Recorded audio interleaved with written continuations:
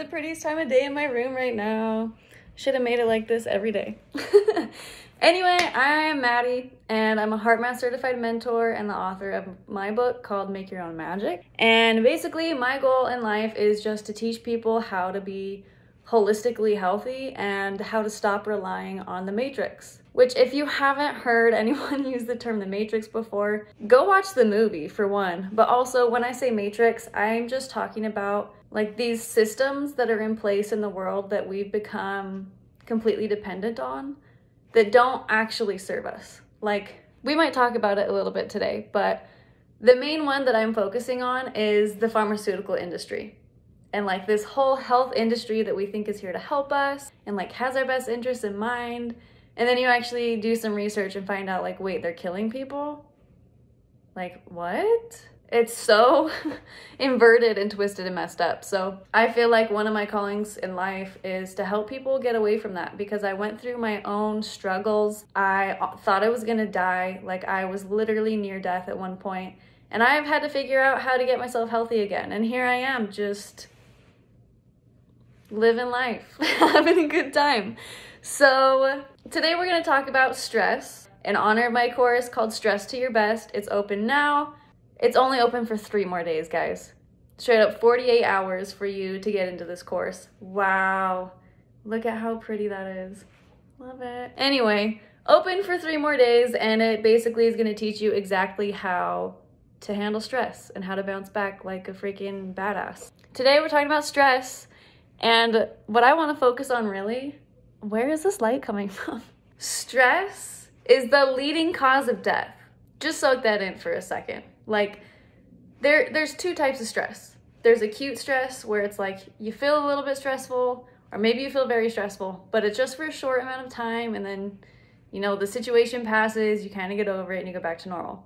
But then there's also long-term chronic stress. And I lived in chronic stress for about a year. Like, my body was permanently stuck in fight or flight.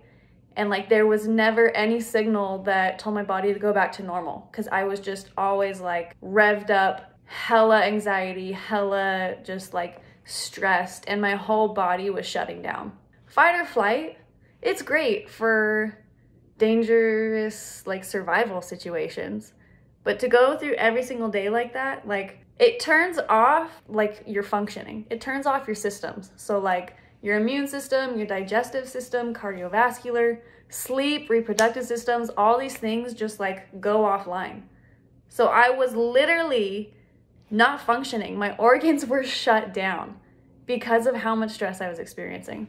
So if you sustain stress for long enough, it's gonna lead to a lot worse things. So it can go on to things like heart disease, high blood pressure, diabetes, mental disorders. But society, like, we live in this progressive, like, go, go, go, always do something, get to the grind. Like, that's the society that we live in.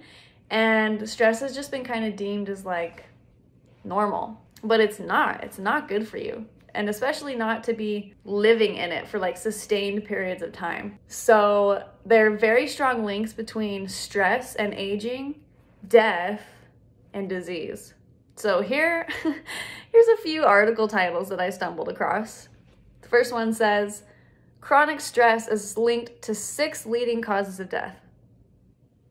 Second one says, stress is a leading cause of premature deaths. Third one, stress, the health epidemic of the 21st century. And the last one, yet another reason to avoid stress, sudden death. These are the articles about stress. Like, I don't think people realize how bad it is for you. The question is, like, what do you do about it?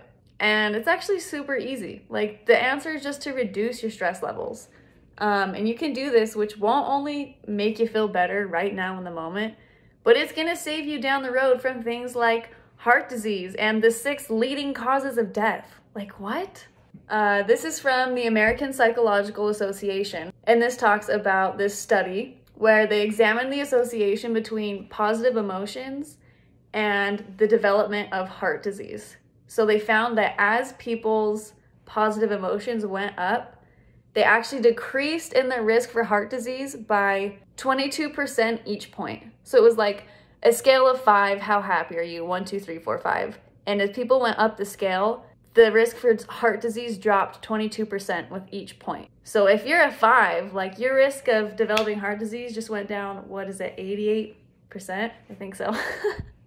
Don't ask me to do math, it's not my forte, okay? So what you can do is just help yourself to feel positive feelings. And it doesn't have to be huge things like, I need to plan a trip and a vacation with my best buds and we need to go crazy. Like, it doesn't even have to be as much as walking outside, which is fairly easy to do, right? All that's really necessary is taking a few deep breaths and literally just recall a memory where you felt really good. For example, one of my favorite things to do is I will remember the way that a sunset looked. And like, I don't know about you, but sunsets really speak to me, and just seeing the beauty of the natural world like opens my heart so much. Like, it's enough to make me like cry tears of joy, and I'm like, oh my gosh, we live in the most beautiful place ever. So I can be laying in my bed having an anxiety attack, and it's like, okay, well, I'm gonna just think about that sunset and how connected I felt and how grateful I was and how beautiful it was, and just like that sense of awe and wonder. And I'm just gonna sit in that. Like, I'm just gonna pretend like I am sitting there watching that sunset again. And I'm gonna let myself feel that same emotion for as long as I want, as long as I possibly can.